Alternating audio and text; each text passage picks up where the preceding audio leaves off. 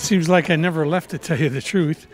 But realistically, it's been since the mid-'80s, so it's felt funny at first, but as soon as I got out there and just horsed around, stopped a couple of shots, I was surprised how good I felt.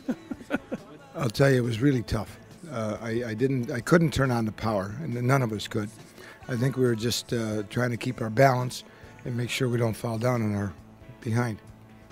All my skating muscles are gone, and the skates I had on were a size or two small, but I got onto it after a while, and it was fabulous to be out on the United Center ice with Mr. Mikita, Esposito, and Savard.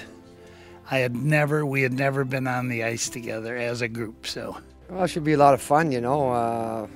For me, anyway, it's the first time, you know, I get to be on the ice with our skates, with Bobby, Stan, and Tony together. I skated with Tony, obviously, because I played with him, and I have skated with Stan before, but never with Bobby. So, pretty special moment for me, and I'm sure it'll be a special moment for a lot of people to see Bobby back and Stan, obviously, on their skates.